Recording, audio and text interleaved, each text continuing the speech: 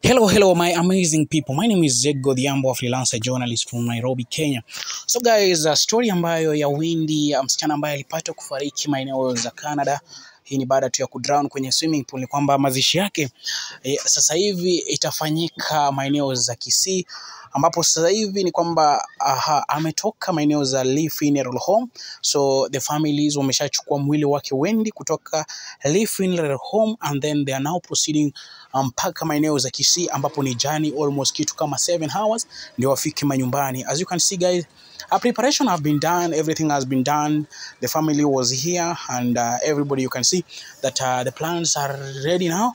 They want to rest this lady, and then sasa watu warudi normal, because it has been a long journey, almost now taking them almost 1 to 2 months, just looking for a way on how all of these should be done. Most of the people said that Hellen Wendy was buried. No, the other ceremony that happened in Canada, that was just a memorial ceremony, and after that he was taken to memorial home, and after that he traveled mwili wake ukaletwa maeneo za Kenya.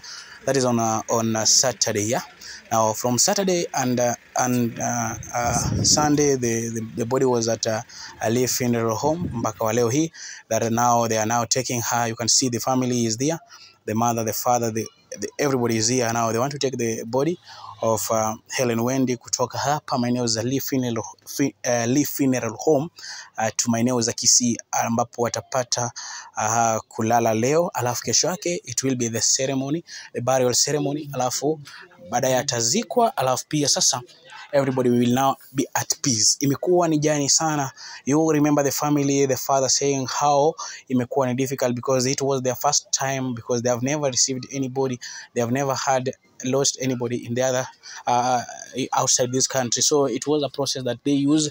They had to face 1, 2, 3 challenges, but at long last they pray that everybody who intervened and everybody who came through to help them, they appreciate, and also the media fraternity who aired their story so that they could get assistance, pia wanashukuru sana. So guys, let's wait and see.